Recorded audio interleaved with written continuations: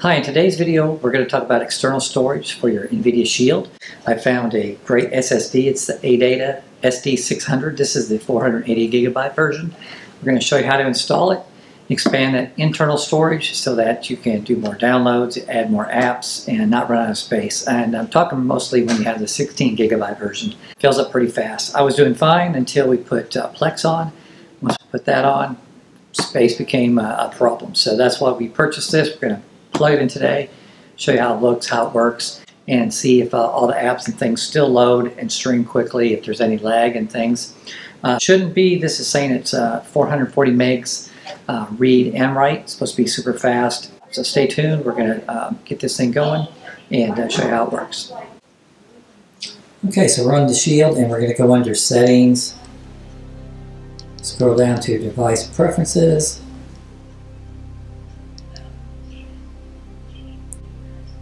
and storage. We're going to go plug in our SSD. We've got the SSD plugged in. It's in a cabinet, so it's hard to take a shot of it here with the camera, but if you notice, it's showing immediately up on the Shield here, ADATA SD600Q.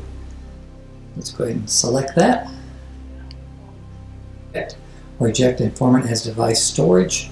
We want it to be device storage. Going to format it, scroll down, choose that. The drive will not be usable until the data is moved, so I guess we're going to move it. Internal shared storage 12,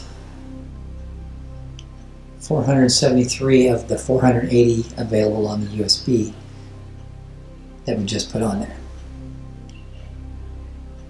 Okay, so it looks like it put 600 megs worth of apps over here. Got some cache. Still got 472 available.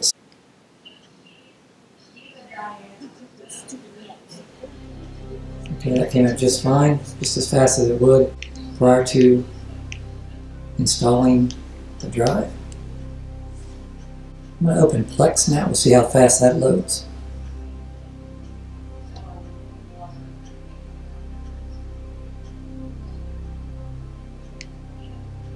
Okay, let's hit the music tab. Came up pretty quick.